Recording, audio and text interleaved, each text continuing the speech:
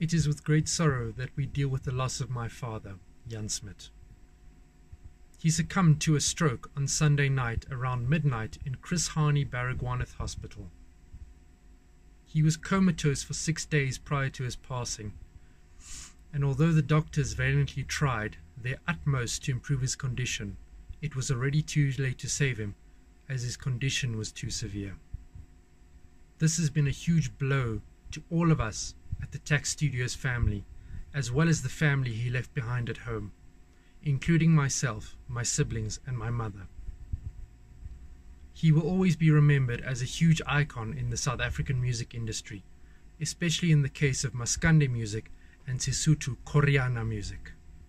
He was known for his engineering, recording, mixing and mastering skills, and has worked with many major artists, including the famous Izingane Zoma, Ntate Mansa, and Khuzani Mpongosi, amongst many others. His work has been seen in many recent hit songs, such as Mroza's Van Dam, Ntencane's Wawutembeni, and Xhosha's Imauzeni.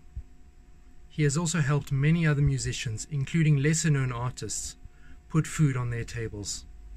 In light of his loss, some may feel that we are in uncertain times. However, I can assure you, I, Evan Smit, Jan Smit's son, shall be taking his place and managing Tax Studios in his stead. I have studied music production and I possess an honours degree from the University of Chichester in the UK. During my studies, I was also helping out at the studio part-time and gaining additional experience in the process. Since my university studies concluded, I've been working at the studio full-time and learning countless additional skills from my father in the process. He has taught me everything he knows in that time that I've been working here, and I will constantly endeavour to live up to the tremendous legacy that he left behind. Although his passing marks the end of an amazing era, it is the beginning of an entirely new one, filled with promise for many South African families. May God bless us all.